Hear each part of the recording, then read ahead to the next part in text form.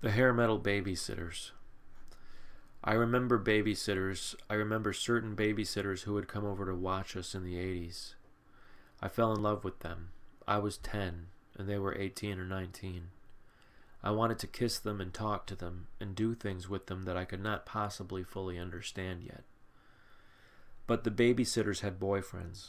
Boyfriends who would come over when my parents were certain to be out for a long time or overnight. And the babysitters would walk over to my dad's stereo and reach into their purses and pull out cassette tapes by Cinderella or Def Leppard.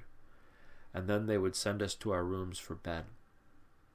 And I would hear stuff happening in the living room, barely discernible sounds under the onslaught of the hair metal, and I would wonder about it secretly there in my bed. And when my parents would get back, they were none the wiser, for the boyfriends would be long gone by then, and besides, the Hairmetal Babysitters had bribed us with candy not to tell, and I liked them too much to get them in trouble anyway. And so then my dad would have to drive them back home because usually they didn't have their own cars.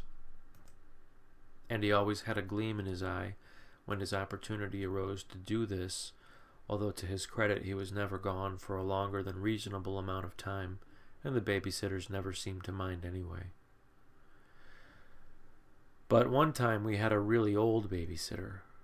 I didn't have any of the usual feelings for her that I had with the others.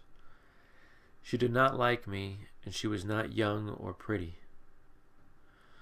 I had no use for her at all, as a matter of fact, and we did not get along.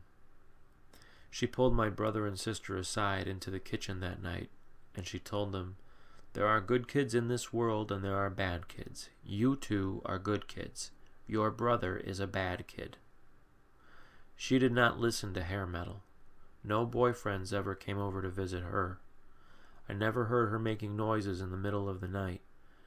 And when my parents got back, my father was glad that she had her own car. Weed or pot? She was talking about her dealer when I asked her, "Do you call it weed or pot?" "I call it weed, I guess," she answered.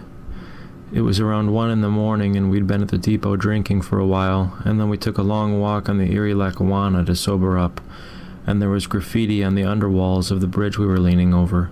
We'd made it all the way into Cherville.